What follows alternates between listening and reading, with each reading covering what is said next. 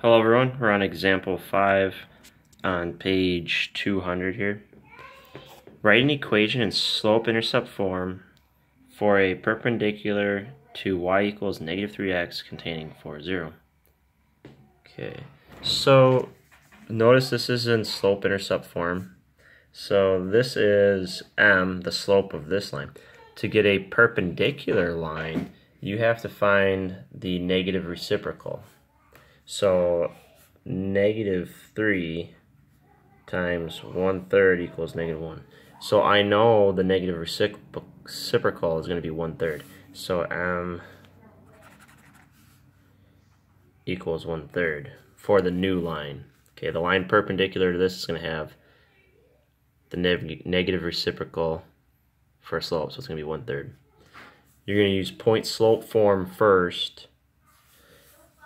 You're going to use this form, so you have y minus 0 equals 1/3 times x minus 4.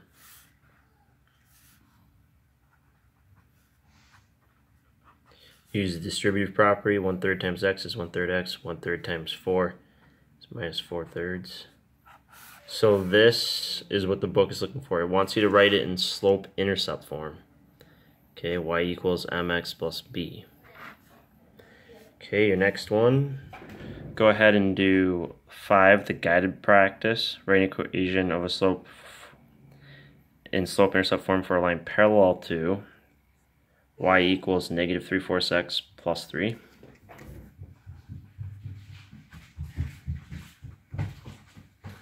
And then containing negative 3, 6.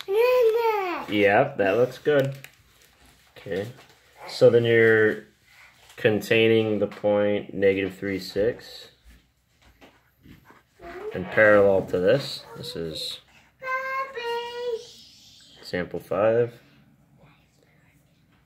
And then, so m has to be the same since they're parallel. You want the parallel line this time, so you're going to have the same slope, m equals negative 3/4. Use your point slope form, y minus 6 equals negative 3/4 times x minus a negative 3. You get y minus 6 equals, okay, you got to use the distributive property here, negative 3/4 x.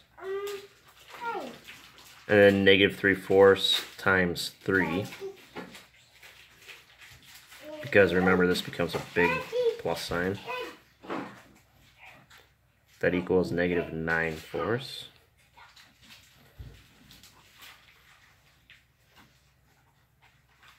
And then add 6 to both sides.